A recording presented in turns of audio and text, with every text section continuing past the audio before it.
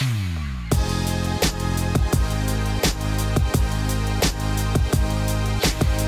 Belong Downtown is a nationwide conversation about Canadian downtowns.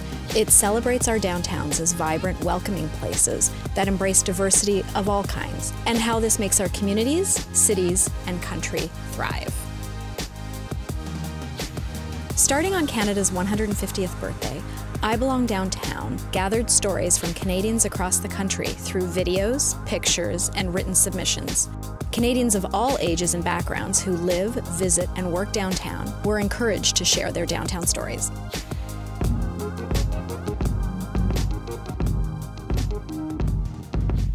I think as I was growing up, I never even came downtown for anything. And then when I got into, when I was 19 and 20, I think the nightlife was really exciting, which I think is how a lot of people connect. But as I've gotten older and since I've started working here, I've had the opportunity to really experience downtown.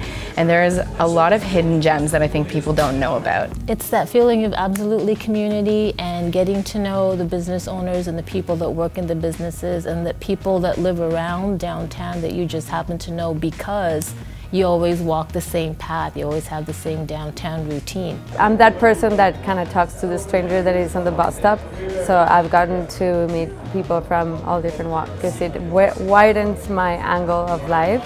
The more that I learn about different religions and cultures, that I deepen the sense of what the meaning of life is. Canadian downtowns are dynamic places with rich cultural diversity and endless creative energy. They are places where people generally value and appreciate differences in ethnicity, gender, age, national origin, disability, sexual orientation, education, religion.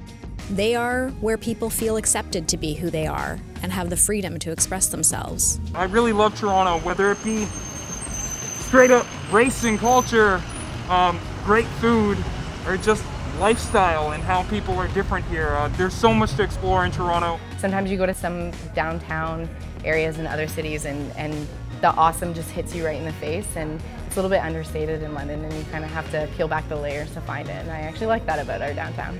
If you go to the suburbs, it looks like every suburb in the world, but when you're in downtown Saskatoon, it's very clearly Saskatoon, and just the people and the color.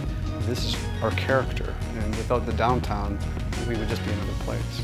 This vibrancy, mix of cultures, and openness to difference in Canada's downtowns creates a unique sense of belonging, unlike any other environment, and people and economies thrive because of it.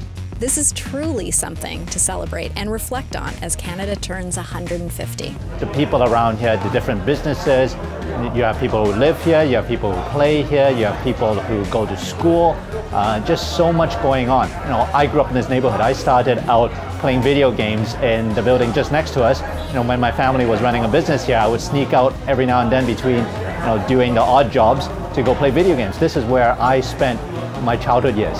The respect that people have for each other and how the different cultures have assimilated is really what makes the city so special. Just, where are you going? I'm going downtown.